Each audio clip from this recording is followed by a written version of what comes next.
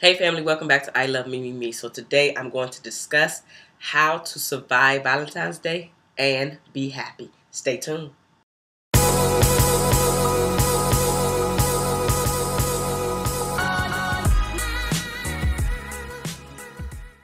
Alright family, welcome back to I Love Me, Me, Me. So let me just start off by saying happy Valentine's Day to each and every one of you if you haven't heard it yet. Today I have 5 tips for you to survive Valentine's Day and be happy, whether you are single or in a relationship, because sometimes you're in a relationship and feel lonely. Let's go ahead and jump in. All right, the very first one is mainly for you ladies out there, because we have a tendency to be on social media all the time. So stop this day, today. This day, do not be on social media as much as you used to being on social media, especially if this is the time of the year where you feel sad because you're not in a relationship, or you're in a lonely relationship, or for my military people out there, maybe your spouse is not with you at this time. So stay away from social media today. The second thing that I want to bring up is, if you do decide to not stay off of social media today, then when you see your friends, all of the stuff that they're showing, the gifts that the guys are giving them, and maybe they're showing up and surprising them, doing things, be genuinely happy for your friends, because your time is going to come and you want your friends to be genuinely happy for you as well. So be genuinely happy for your friends. No animosity, no hate. Like, don't be a hater. Don't throw out negative comments. Don't take screenshots and send them to your friends, and then y'all discussing X, Y, and Z. Again, don't be a hater, as in your friend shows you what's going on and all of a sudden now you're the negative Nancy, as in, girl, you got that? Oh, girl, you were satisfied. Basically putting all of this negative thoughts and energy into your friend's head because you, Miss Negative Nancy, are sad, or whatever it is, you are bringing your friends down. Don't do it. Be genuinely happy for your friends, because you are going to want them to be genuinely happy for you. Your time is coming, because again, happiness is a choice, right? Happiness is a choice.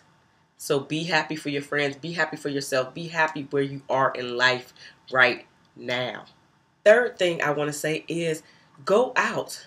If that's what you want to do, don't be ashamed or feel like, oh, I can't go out this time or this day because I don't have a boo. Don't be ashamed. Go out and do what you need to do. If you want to take yourself out to dinner tonight, take yourself out to dinner tonight. If you want to go to a movies tonight, go to a movies tonight. If you want to do whatever it is that you want to do, then do just that. The fourth thing that you can actually do is call some of your girlfriends. Call some of your guy friends. Hang out with them. Take a chill pill with your friends today.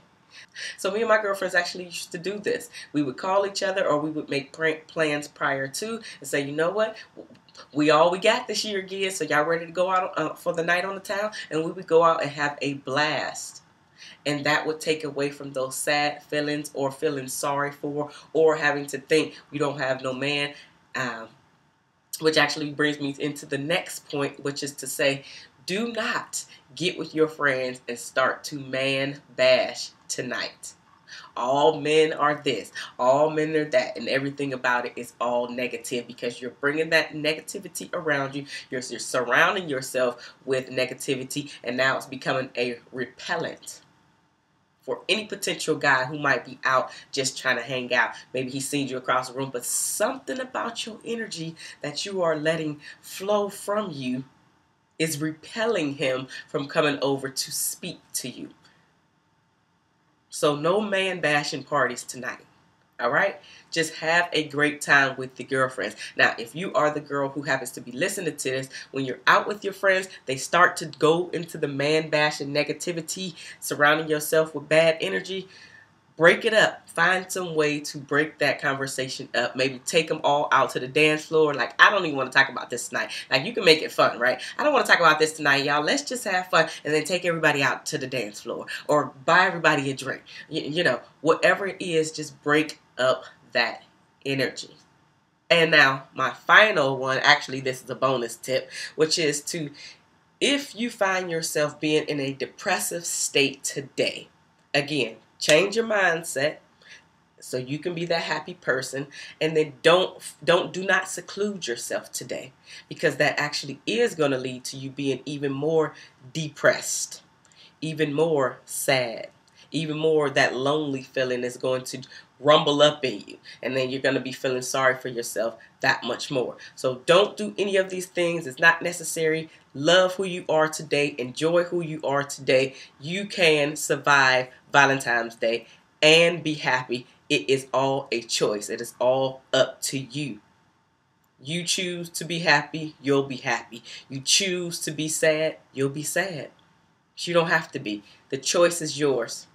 I hope that you guys have enjoyed this video today. Go ahead and give me thumbs up if you liked it. Of course, hit the red subscribe button or the icon with my lovely face, because here at I Love Me, I am helping you guys survive not only Valentine's Day, but each and every day of your relationships, whether it's the relationship with yourself or the relationship with your boyfriend, girlfriend, and or spouse and mate.